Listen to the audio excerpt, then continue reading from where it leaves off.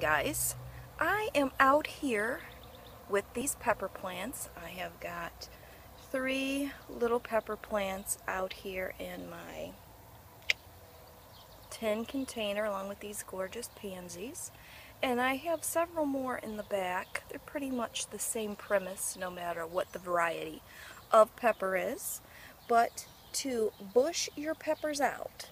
So if you don't cut them at all, they're just going to keep on going up nice and straight and probably give you 2 to 4 peppers like that. We don't want that. I don't want that. So what you need to do is bush your peppers out, which means once you get about 3 sets, so if you look here, here's 1, here's 2, that's a set. The next level or tier is another set. This top one is the 3rd set. I've already cut what was on top of this. Now this is going to force your plant to bush out kind of like a basil plant would do.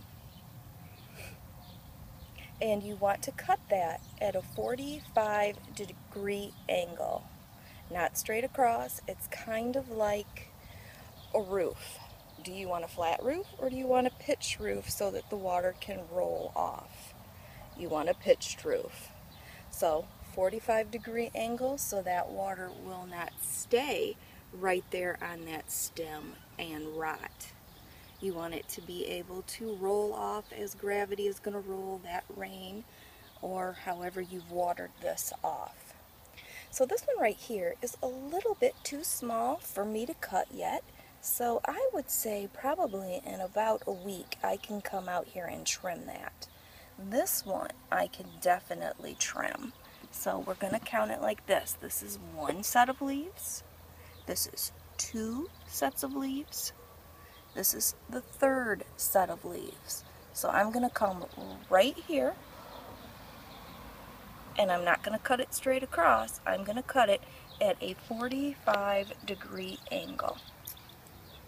So, got it? That's it. And then you're just going to leave it alone. I've got some other ones in the back I'm going to go and do that are appropriate to the size. If they are too small, I'm just going to leave them alone till next week. As you can see, it just takes a minute to do that anyway. So, not a big deal.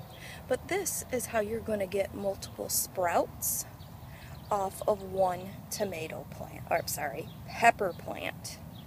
When you're trying to grow a tomato plant, you're trying to get 1 stem. You don't want all those shoots and suckers.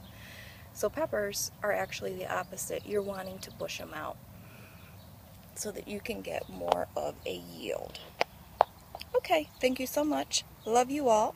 If you would like and subscribe, that would be sweet. Have a great day.